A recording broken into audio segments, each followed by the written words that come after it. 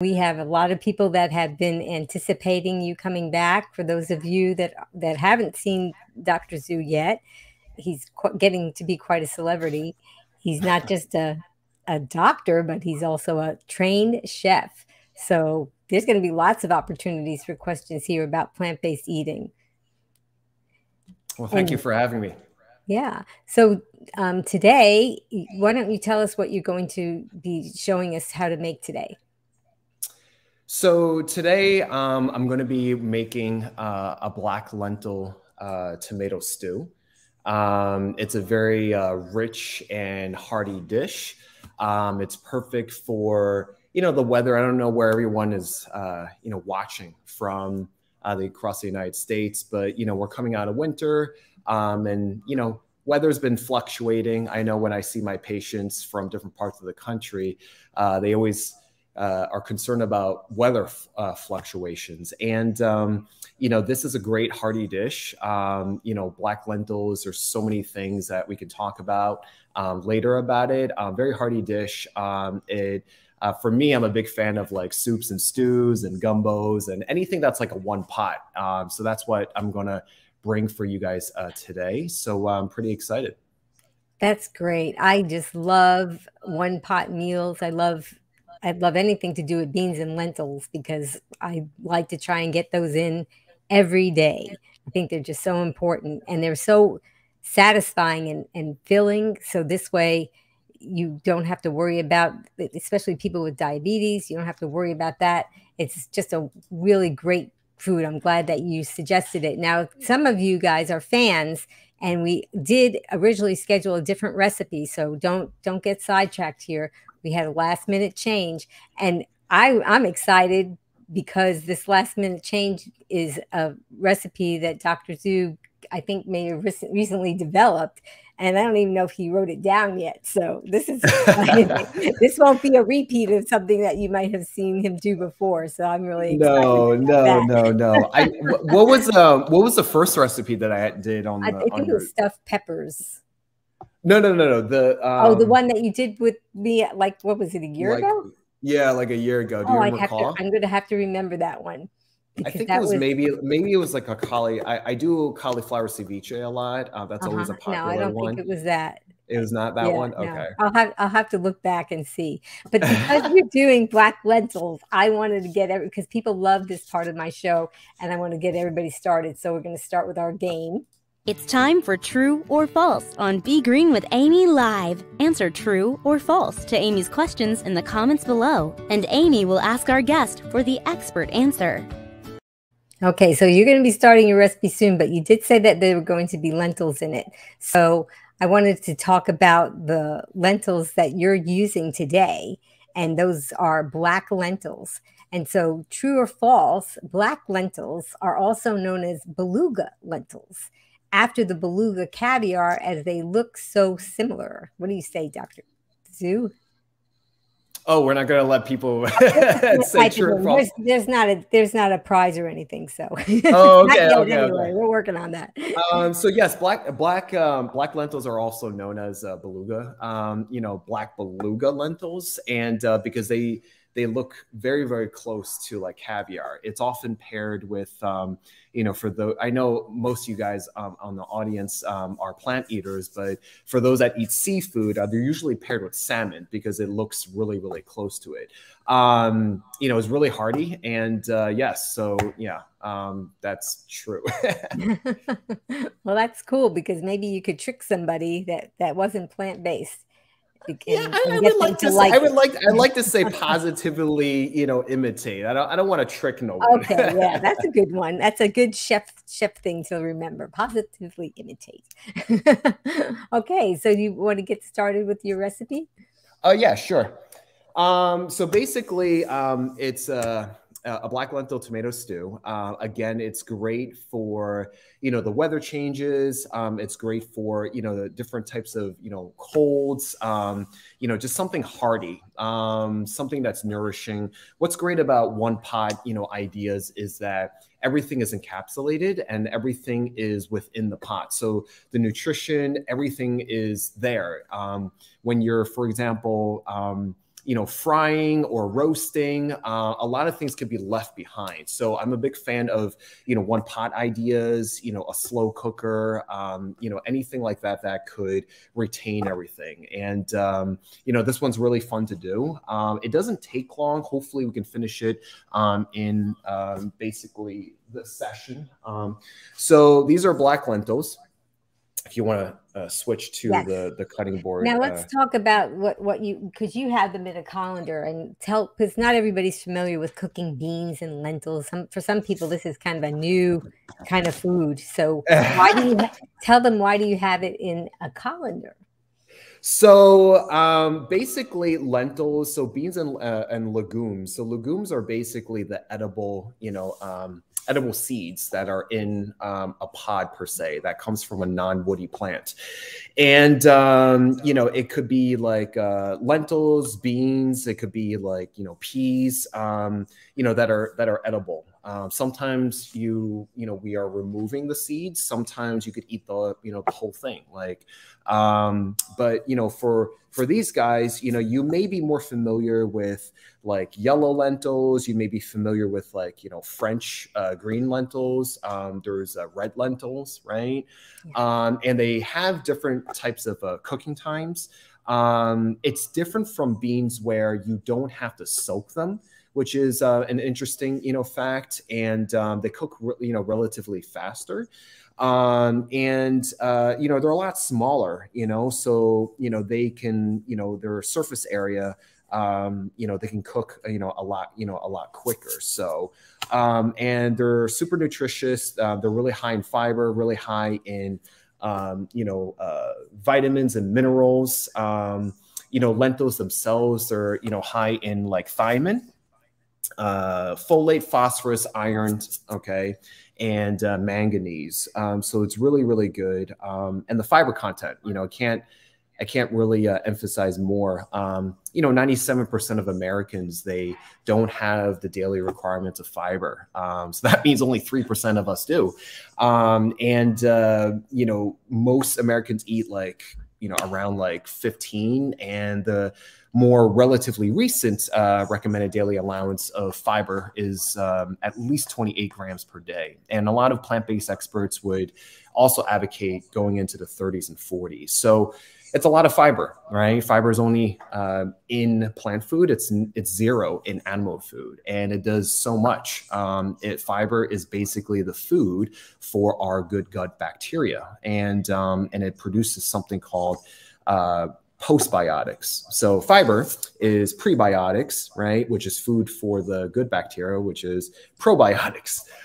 So, it's super, super, yummy and good, and we get in all kinds of forms. So what we're going to start off first is we're going to start off with a red onion. Okay. And we want to head and tail them, which is culinary slang for just cutting off the tops.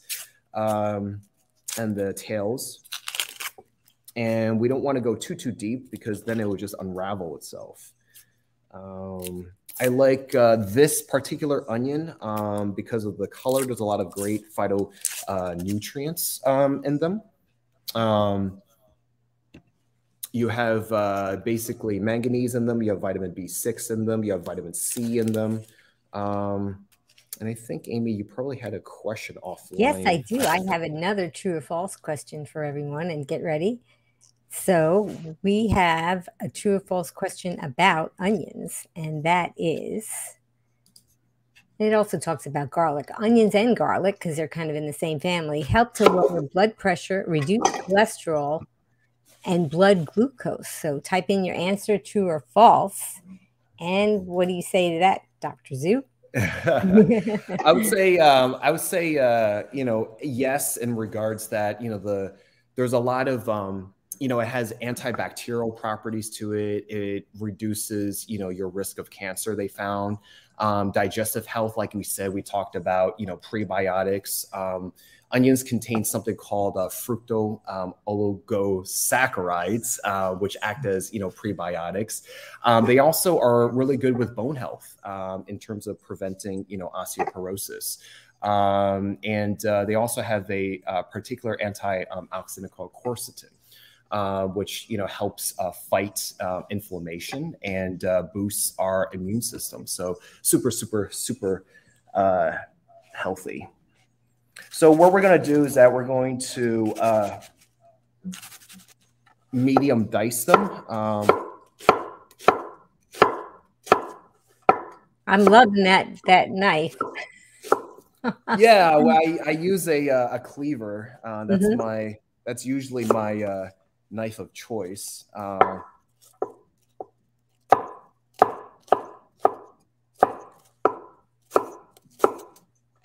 And so when you hold the knife or a cleaver, because you're a trained chef, you would hold it with your thumb there, right?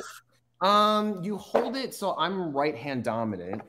So you kind of hold it similarly how you would hold a French or chef knife, right?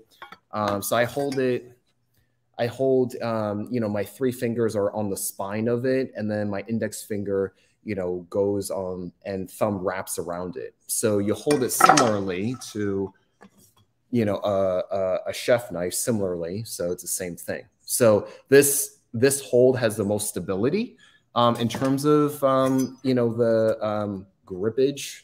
Don't know if that's an actual word, but it is now.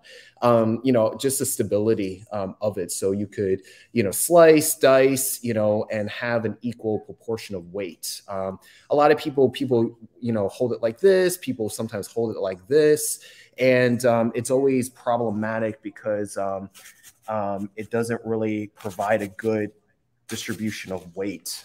So I was trained to kind of hold it like that. And the Chinese, we use cleavers a lot because we're in love with vegetables, but we also eat a lot of seafood and animal fare as well, and it helps us to cut through like bone and stuff like that. So that's why the purpose of it. But I like using it because it's a nice feel and good weight for myself, even with cutting just vegetables.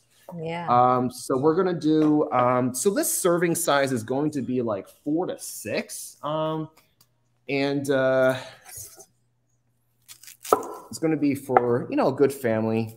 So this could easily be enough for a family of 4 or 6. So what we're gonna do is we're gonna split it in half, cut it in half, take off the top layer. Okay, you don't necessarily need to buy this organic.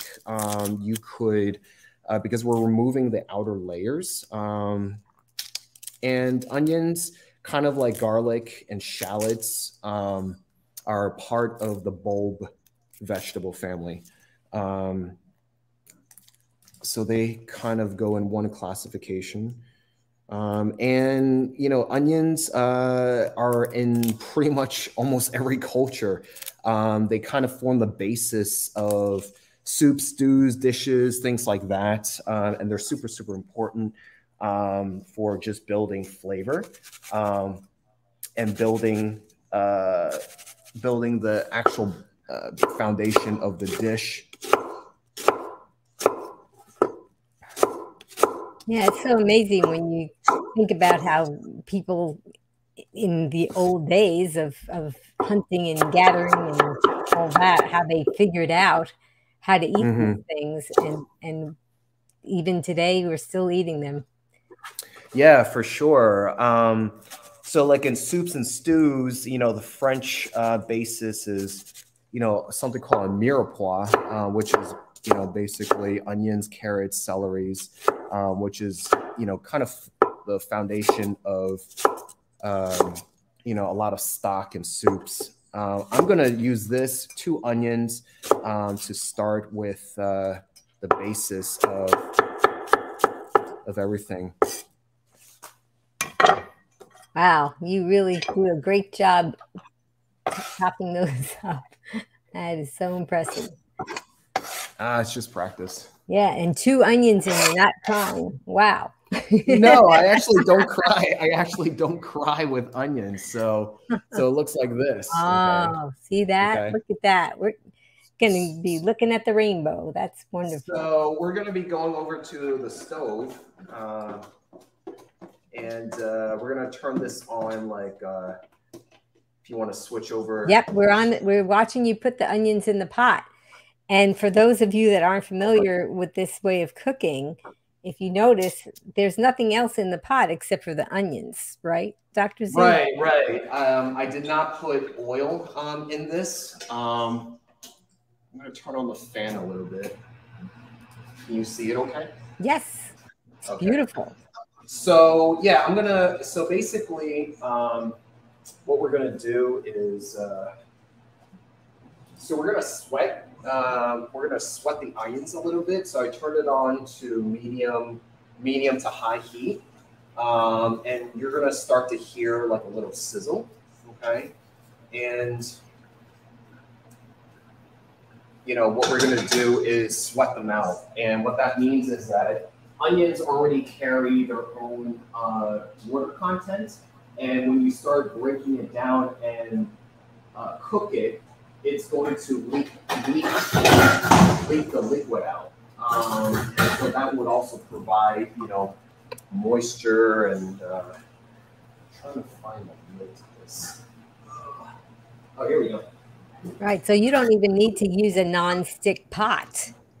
Not necessarily. So, you know, for those, if you find it easier to use a non-stick pot, you can.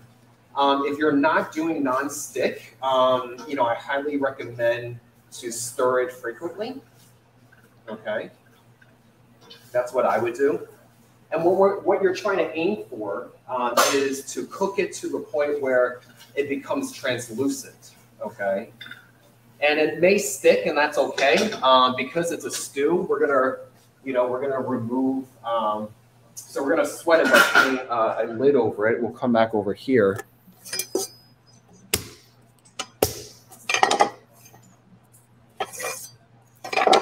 So we're gonna mince some garlic next. Right. You know, I love garlic. I use garlic and ginger in almost everything. When you cook with ginger, you're not doing that today, but when you do cook with ginger, people are asking, do you peel the ginger or do you just cut it up? I cut the edges where it's rougher. I cut the edges where it's rougher. If you don't store it properly, sometimes it may get moldy. So I just remove those. And I don't remove the skin. Right.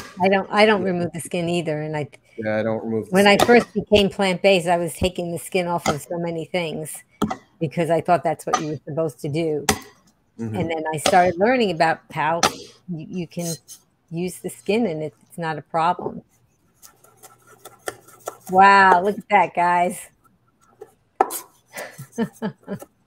So we're going to be mincing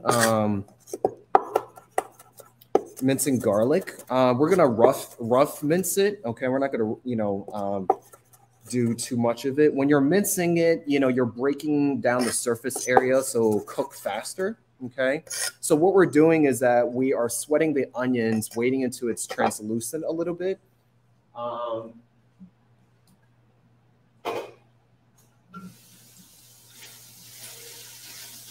So I'm going to turn down the heat to medium. And see, it's not really sticking very much, but you're mindful. So I guess when you, as a chef, you cook with a lot of your senses, not just by seeing something. Is that right? Oh yeah, you have to cook with all your five senses. So I wouldn't turn this on high. I would turn it on, medium heat, depending on the power of your stove. Especially a gas stove, because you can control it easier than electric.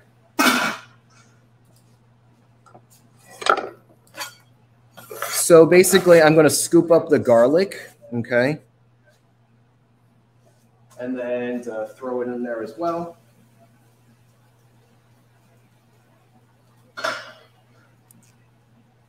So there was a reason, right? There's a method for that you did the onions first and then the garlic. Is that right? Yes, because if you throw in the garlic too early, it will burn. And so, you know, I wanted to sweat the onions first. You see how it's like a little bit translucent now? Yeah. Like the color has gone down. And so you want to sweat it first. You get some of the liquid that comes out of it, and then that will provide, you know, some moisture to also cook, you know, the actual garlic as well, and it won't burn. So I leave this on medium, and then we'll come back over here. Actually, what we're going to do next is once you sweat it and then you add the minced garlic, we're going to add cumin, coriander, and ground thyme. Okay. So basically, cumin, we're going to do 2 tablespoons. Coriander powder, we're going to do 1 teaspoon. And then, where's my thyme? Thyme, we're going to do 1 teaspoon as well. So it's just very simple. I mean, you know, cumin, you know, I like getting them in bulk. If you can go to a, a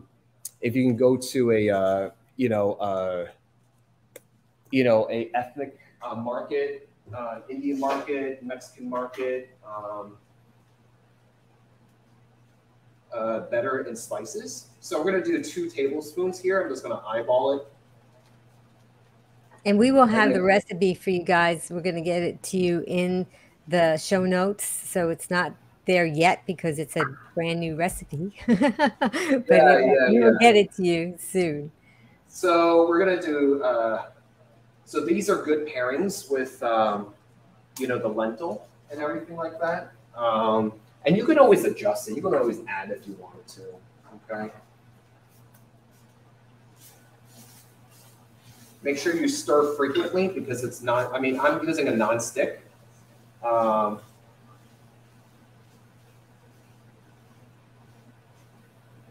I'm turning down the flame a little bit. And so don't worry about whether it is sticking because we're going to add liquid to this. So it's going to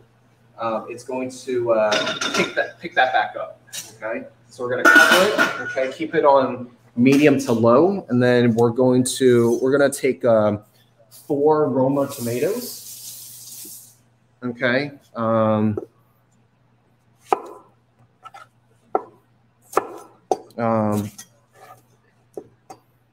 then we're gonna do a like medium dice.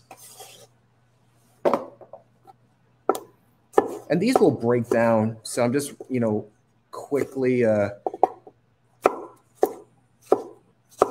going to do 4 of these. Now, if somebody didn't have fresh tomatoes, could they use the canned, diced, or something like that? I advocate getting fresh. It's very easy to get fresh tomatoes. Canned, I'm not a big fan of canned, because what I was taught, you know, in school was that, you know, tomato does have like an acidic nature, and a lot of cans have, you know, BPA. Yes. Some of them are non-BPA, you know, which the industry has recognized, you know, but also cans are aluminum as well. Right. So the acidic nature, they found that can, you know, actually remove that part of it. So you got to be careful. Aluminum is not, you know, an essential, you know, mineral for our bodies. It could actually be very harmful. So we got to be very careful. Sometimes tomatoes, especially like pasta sauce and tomato paste, are actually are in glass, which is better, you know. So I just like getting the actual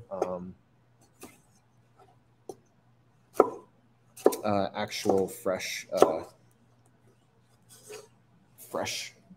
tomatoes. So we're doing 4 Roma tomatoes. And you take off the part that was attached to the stem? I take it off because it kind of looked bad to me, so I just took it off. Okay, but sometimes do you include it in the dish? Yeah, you can. Some people don't like, you know, the head of it.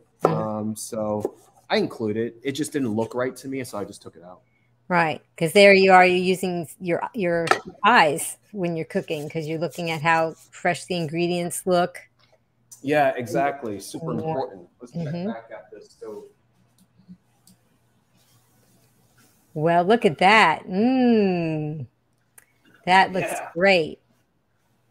And as you can see, it almost looks like something sticking to the right, which is fine because we're going to be adding liquid to it, and so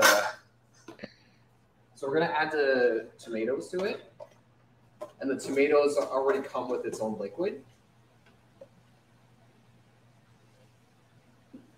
Right, because at this point, if I didn't have the tomatoes, I might take a little bit of vegetable broth or a little bit of water, just maybe a small amount, tablespoon or something. If you didn't want to,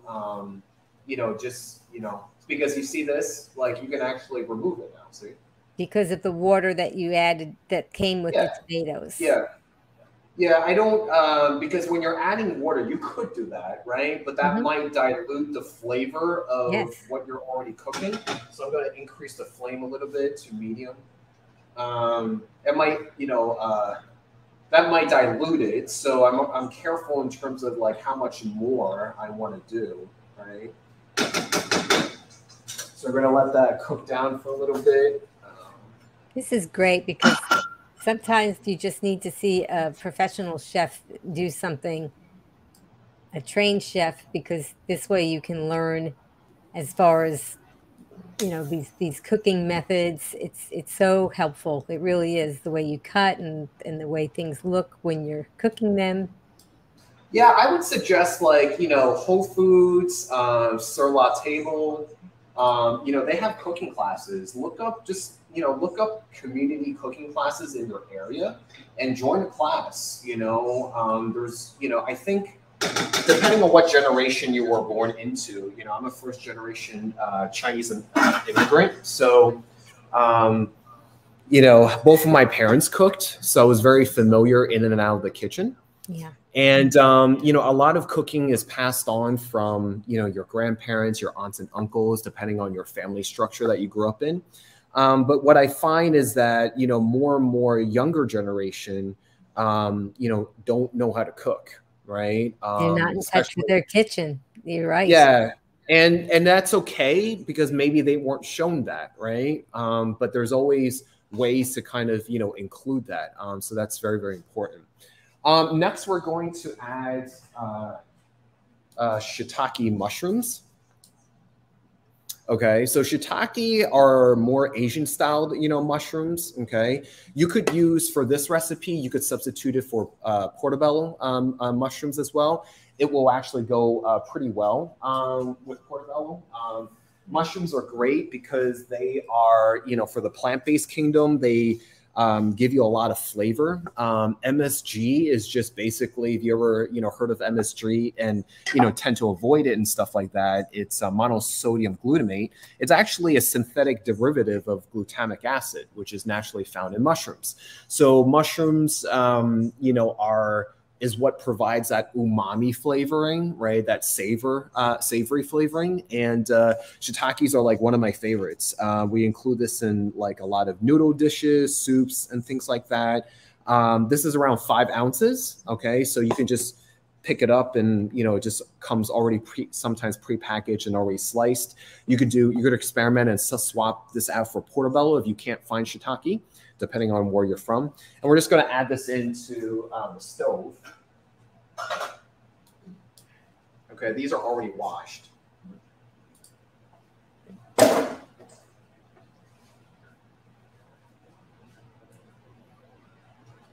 So basically what we added so far is, we have 2 red onions in here. We have 4 Roma tomatoes.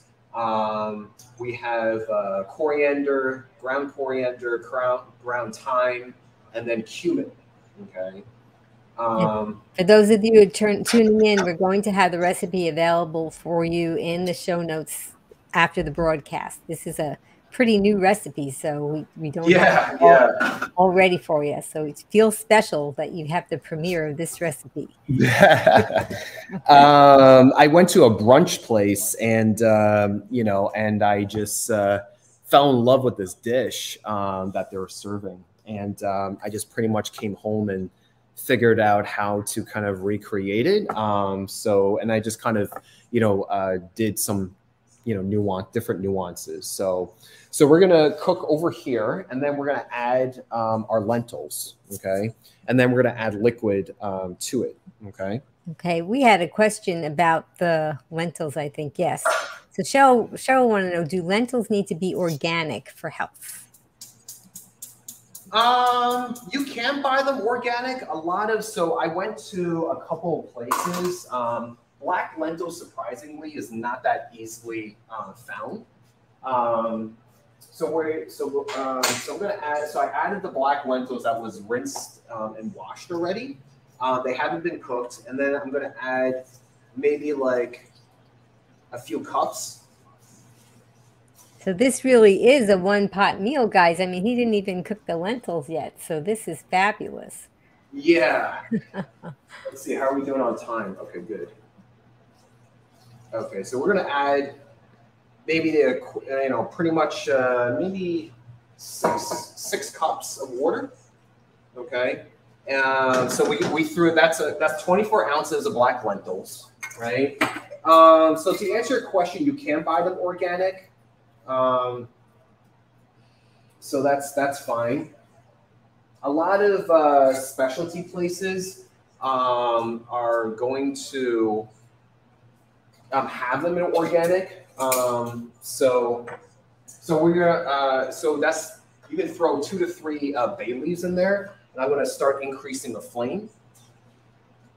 And cooking time, honestly, this is gonna take like 10, 15 minutes, 20 minutes tops. And it cooks pretty fast. You don't want to add too much liquid. You could do a broth, you could do water, right? You don't want to add too much liquid because then it will become a soup, right? You want it to make it stewy, you know, as much as possible. So that's what I did there. That's what I love about lentils, is that they have such a faster cooking time than most of the beans. Mm-hmm. So basically, you know, after you added the bay leaves, what you're going to do is you're going to bring it up to a boil, and then you're going to lower back down the heat. So when it rises to a boil, then you're going to, once it boils, then you lower the heat down back to like a lower simmer. Okay, so we'll constantly check on that. Let me see what else. So after that, we're going to add other ingredients.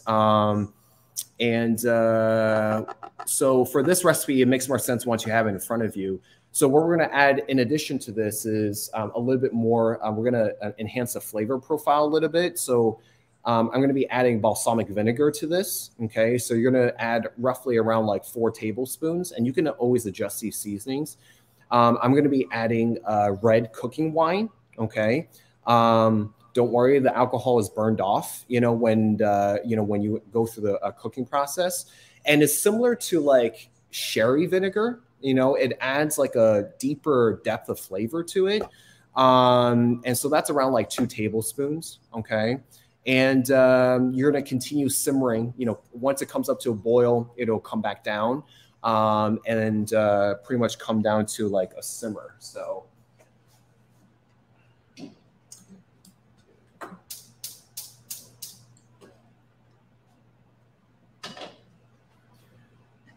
And so I already actually had another pot that I, you know, made this morning. So just in, respects with time, just to make sure that we're good with time. And I'll show you like the finished product. And then once it comes down to a simmer, I'm going to add the last part of it, dino kale, okay, which is really, really cool and fun. Okay. A lot of great nutrients. Kale is like one of, the most nutritious, quote unquote. I think almost every plant food is a superfood. I'm not really a big fan of superfood, like the word of it, because it makes it seem like it's very rare and it's very exotic sounding, right? And not many people can get to it. I think a lot of plants in the plant kingdom are actually superfoods because they're just highly, so dense in terms of nutrients, and jam packed with them. And so for this, what you can do is remove the stem. And this is how we remove the stem when I was in school.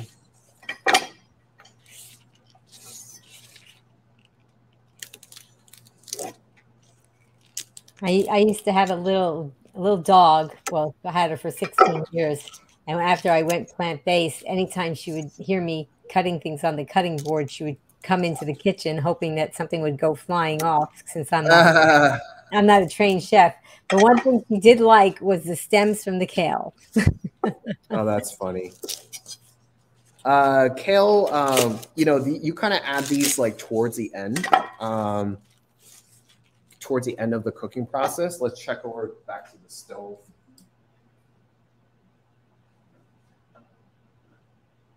Ooh, look at that. It's really cooking down and you don't see it as much liquid in there. Yeah, exactly. So you can always add in liquid, right? And when you are boiling them, you have the steam and vapors, and it's going to continue to evaporate. So you're going to be concentrating flavor, and you're going to be cooking it down, and you're also losing more of the volume, which is what we want, because we don't want it to be a stew. We want it to be an actual. We don't want it to be a soup. We want it to be a stew. So you throw in bay leaves is very, very common for southern types of cooking, with gumbos and soups and stews and things like that. So yeah, I wanted to ask you about the bay leaf, because when I grew up, if a family member was cooking something with a bay leaf, after they were finished cooking, they would hunt for the bay leaf to take it out. Yeah, you don't eat with it. It's there. It's not a garnish. You cook it. It's not. It's not a. It's not a garnish. So, okay. So we're gonna do a couple of swapping, just to kind of. So, bear with me. Well, we really appreciate that you made this ahead of time and that you're making it in front of us. So that's very kind of you to do that, so that we can see it. No problem. And there's no magic. There's work. It looks like magic. It looks like magic, exactly.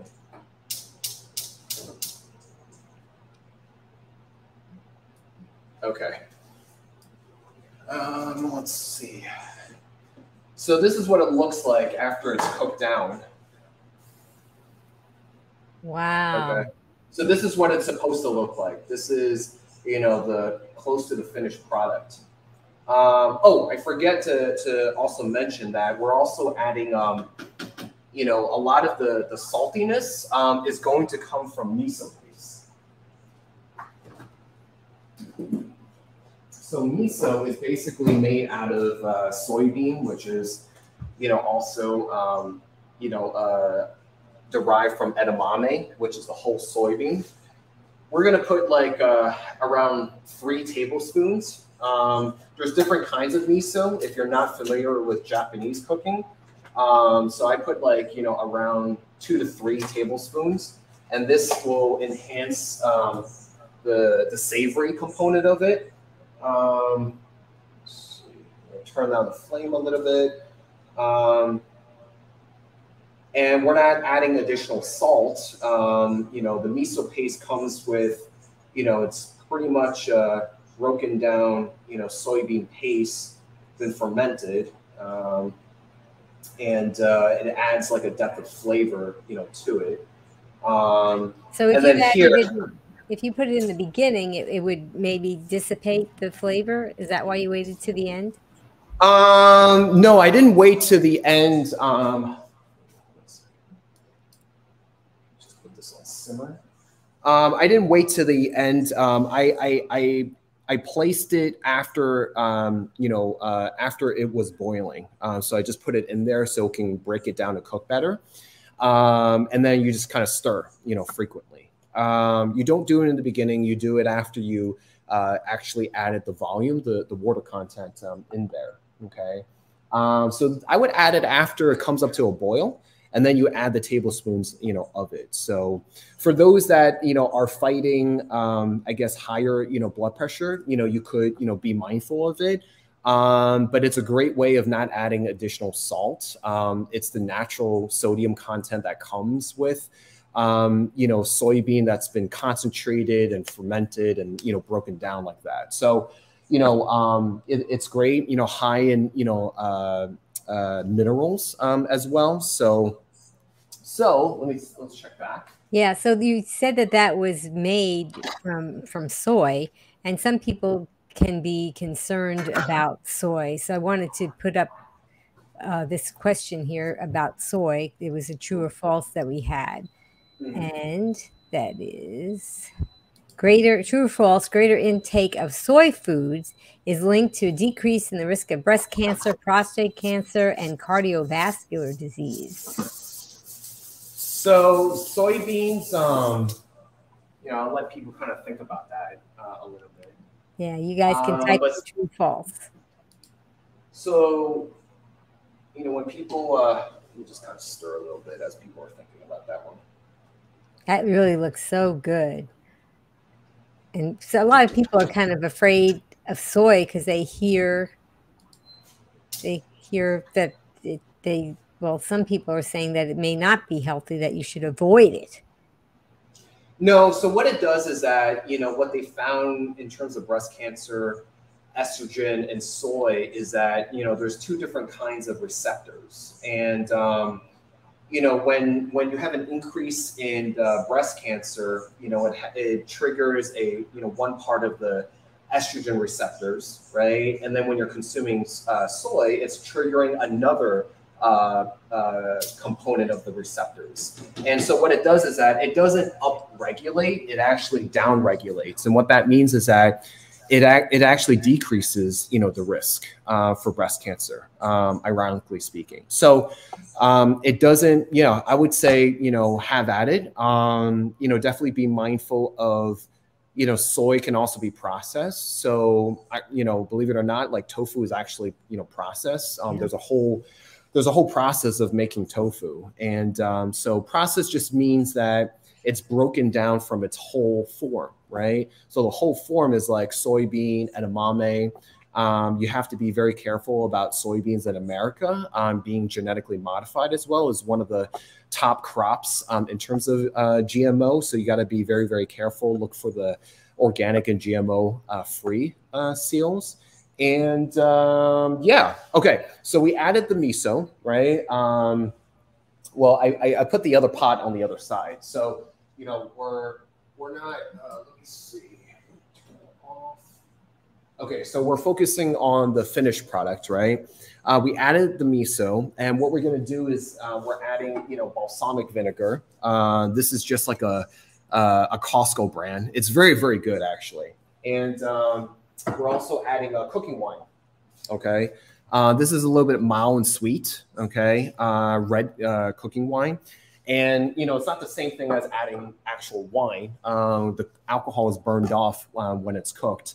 And it adds like a hint of like sweetness and mild sweetness. And, it's good for just like more savory, dishes.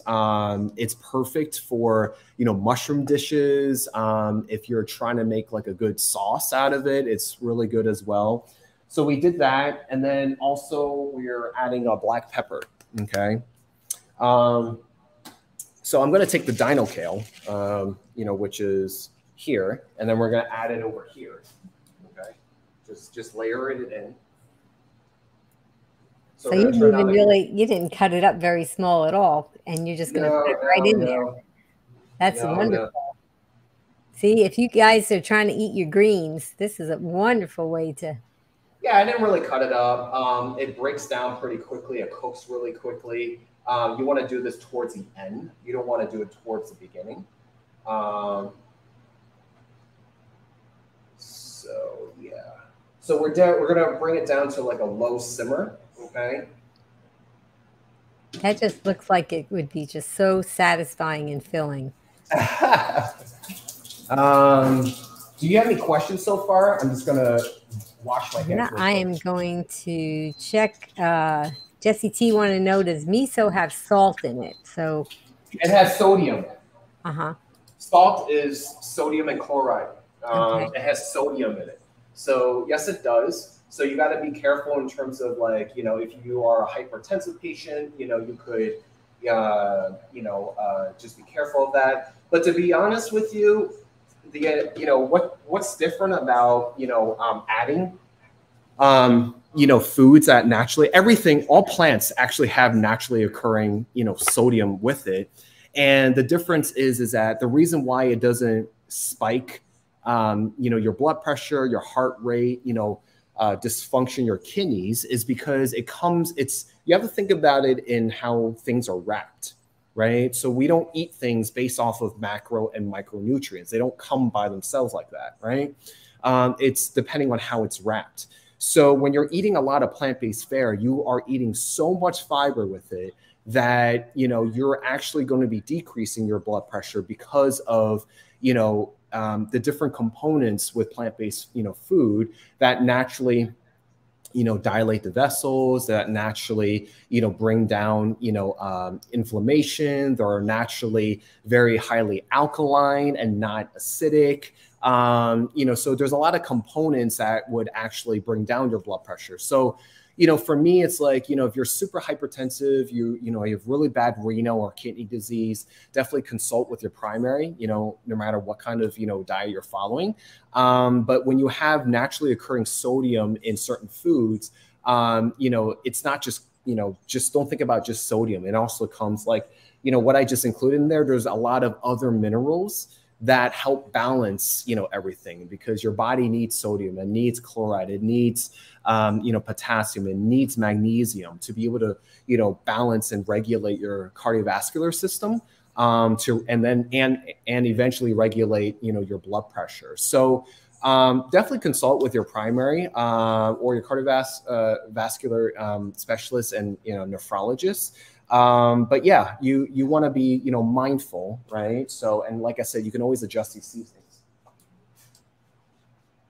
Look at that, guys. And that looks so good. Okay. And so I'm going to turn this off and put it on the serving plate. 1 second. There you go. That looks really good. We're good with time, Amy? Oh, we're great. We're great. Shell want to know what kind of knife you're using. You go to an Asian store and you look for a butcher's knife or a cleaver. So it's really called a cleaver. It's called a cleaver, yeah. Yeah. It's there's no brand. It's not a brand name. I just went to an Asian store, like a Chinese market, and it's common for Asian cuisines to use this kind of knife. So you go to an Asian store and you can just find it easily. Just find it. So, all right. So, well, actually, before I do this, we're going to garnish. Last thing is to garnish with parsley. I'm just going to rinse it real quick. This is great because you're showing us ways of getting more greens in. Yeah. Because they say you should have lots of greens, and people just think, oh, I have to have a huge salad or something in order to get these greens, which it is important to have those fresh greens that are not cooked, the raw ones, but it's okay to get some of them in there that are cooked as well. Yeah, exactly. So when you cook down the parsley, it's not going to have as much of the flavor kind of dissipates? Oh, I'm not cooking. I'm not cooking it. You just It's used to garnish. Oh, okay. Yeah, exactly. That's why you're doing it last. Yes, correct. Okay. Are you seeing this? I am seeing this, and I'm saying, more, please. So the residual heat. So I turn off the flame, and the residual heat. Is going to continue to cook down the kale. Which is, even now, it's probably pretty tender. Yeah, exactly. So you don't throw it. You don't throw it in. You know, you don't throw it in. You don't throw it in. You know, in the beginning. So now you said that black lentils could sometimes be not as easy to find them in a store. It's not as easy to find. So if somebody couldn't find them, could they put a different kind of lentil instead? It would be different. I would search for black lentils if you can. You probably would need to go to like a specialty store. So I just you know, toasted some sourdough bread, okay? And yeah, it's basically, there you go. Wow. Can you see it? Oh my goodness. Look at that. And that's a really big portion. And you can eat all of that, and it's okay. This is how we eat to get healthy. And if we need to lose weight, we can eat a big portion like that and still lose weight. Yep. Exactly.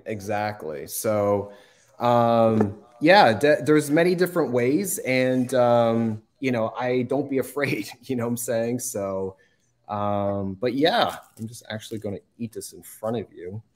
Yeah, because you've been cooking. You cooked it twice now. And that's what a real chef has to do anyway, right? You have to taste it, and especially since you've been still developing this recipe, so you kind of have to taste it and say, okay, you know, does it need something else, or you know, what do you think? Well, you don't. I mean, you want to do that before you serve it. Yeah, absolutely. I tasted it, you know, before we got on camera. So, but yeah, everything is. It's not bad. So does anyone have any questions? This is really good, by the way. Well, people want to know how they can find you now. Is it in the comments? I mean, they were talking about actually trying to find. I think Angela said the next person who knocks on Dr. Zhu's door will be moi, crashing his food party. And Jesse T said, and moi, looks great. Yeah, I mean, like, just, you know. Okay. So, like, you know, you have here, virtual spoonful. You know, you got the dino kale, right? You got the black lentils, you got the red onions, right? You have, you know, the tomatoes, you know, which we didn't talk about it, but it comes with, you know, a lot of lycopene, which is great for prostate health. You have the shiitake mushrooms, you know, and then you have, you know, we put in balsamic vinegar, we put in, you know, red cooking wine, and yeah, everything is, I'm actually just going to throw all this together. But yeah, any questions? Okay, so we have, let's see, we're going to have another question from, okay, Jacob said, I don't care for onions. What can I use in a recipe instead? Well, the question is, why do you not care for onions is the better question. Everyone should care about onions. If it's the crying process, right, you can get someone else to do it. For onions, you can wear, like, you know, back in the day when we had junior high and high school, we had chemistry lab, right? You can wear those, like, you know, lab goggles. Oh, yeah. That's a good idea. Yeah, you could do that. But onions are, man, they're just so fundamental to, like, pretty much so many different kinds of cooking from every culture, you know what I'm saying? And so, yeah, it's, I would say to, what's his name again? I would tell him to just come over, taste this, and then hopefully that would change. Yeah. hopefully there's some left. Yeah, yeah. Any other questions before I devour all this? All right. Yeah, because I think I'm going to be making it soon. Rebecca, want to know, what should I stock in my refrigerator and pantry for a plant-based kitchen? I mean, that could be another show in itself, but maybe some basics. I apologize. Food in my mouth. So in your pantry, stock up on dry goods. So go to a store, look at if they have a bulk food aisle, stock up on that. Dry foods, grains, beans, legumes, stock in the pantry, you know. Fridge is basically things that are perishable. So anything that is in the produce aisle, you put into the fridge. Label everything, put them in, like, you know, glass containers, put them in paper towels. Try not to put, you know, use it with like plastic bags. That would create, you know, a lot of moisture, increase the mold, and things will break down a lot quicker. And, you know, just got to be mindful of, you know, what you can set out on your kitchen, you know, counter versus what goes into your actual fridge. And anything that's a plant you can put in there. I interviewed, you know, so, you know, if you've never heard of me, I built a platform called the Chef Doc in 2017. And it's a wellness, you know, platform. And since I've written a book, I've hosted podcasts. And on my podcast, I've interviewed a chef where she's also a plant-based chef. And she told me that if you were to eat a new plant for every single meal for 3 times a day for 365, you would not repeat the same plant. That's how diverse and how large the plant kingdom is. So I don't want to, you know, I commonly hear, you know, when people think of, you know, incorporating more plants, it's like, Doc, you know, I don't want to just eat a salad. I don't want to just eat rabbit food. And, you know, I don't know about you, but this is like, you know, I think this could feed and satiate anyone. Right. So it's just about creativity. It's about, you know, learning recipes, start from any level. You don't have to go to school like I did. You know, a lot of great chefs never even went to school. For example, Julia Child, she never, you know, she started out, you know, cooking on her own first. You know, and then she got, you know, professional training. But yeah, I would say just experiment. You know, the best way to learn is to experiment for yourself, experiment with others, include other people in the kitchen with you, and just try like a new recipe, you know, one new recipe a week. That's not hard to do. And if you do that for every single week, well, guess what? You'll have 52 recipes under your belt, and just try a new plant, you know, from the plant kingdom. And, you know, basically, you know, we have so many great things at our fingertips. You have YouTube, you have books, you have, you know, TV shows, you know, there's an endless possibility of what you could do. It's about taking the first step, eating more plants, and yeah, you know, so be green with Amy. So that's right. And I wanted to let everybody know, we talked about it a little bit in the beginning, but let's talk about it some more now. I have had the honor of interviewing almost all the docs from Plant-Based Telehealth, and you are also a doc for Plant-Based Telehealth. So why don't you talk about that? Sure. Thanks. So basically, I've partnered with Plant-Based Telehealth. You know, each of the doc there we run our own private practice, and we run conjunction, and, you know, we run as a team. And basically, it's a platform that's virtual. It's all, you know, the platform is able to cater to every state, including Washington, D.C., and I think a couple of U.S. territories. And then we also do international consulting as well. And basically, we're seen as, you know, we would call it lifestyle medicine consulting. Okay. We work alongside your primary care doc. A lot of people try to seek us as their main doc. We do we can spend a half an hour, we can spend a full hour, you know, not the 7 minutes that you're used to in your primary care doctors. And I focus on, your full health history, your medical, your social, your surgical, your dental. I review your, medications. I review your vitamins and supplements. I review your labs, and, we can adjust all that. I can order, a full lab panel on you, and, just really, really a very, very comprehensive, sit down. And we talk about, where has your pain points been with your health and wellness journey, and how can we, improve it? And I operate, as an advocate for my patients. I cheerlead them on, and they're in the driver's seat, and I'm just a humble, person on the sidelines, and, cheering them on, and, wishing them well and helping them with many resources as possible. We have so many resources, and each one of us is licensed in different states.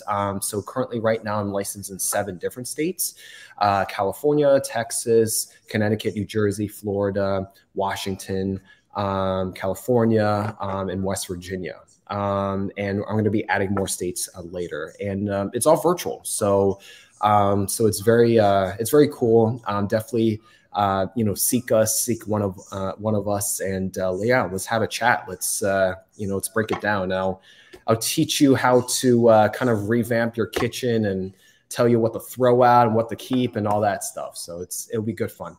Right. So we could even a patient could have a consult with you, and you could actually tour their kitchen with them, and they could open up their cabinets, and you could say, take that out, and you might want to, add that in. And here you are, you're a doctor, you're a medical doctor, but yet you could still help them with this lifestyle, because some people, it seems that they may adopt this lifestyle, and they don't feel well, or they feel that they're not thriving, or they're not losing weight, or whatever it is that they thought it was going to do for them, and it doesn't seem to be working. But talk about how it's an individualized thing, right?